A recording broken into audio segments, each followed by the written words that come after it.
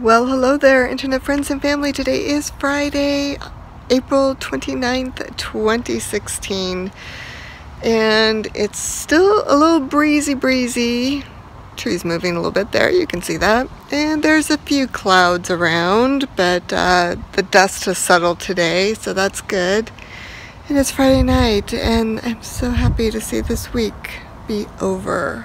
I'm gonna go in, feed the cats, and probably lay down and crash and be productive tomorrow. But I think tonight is like, whew, we're done. We are done.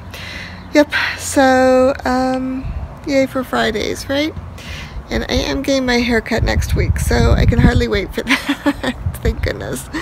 All right, well, we shall talk to you tomorrow. Bye-bye.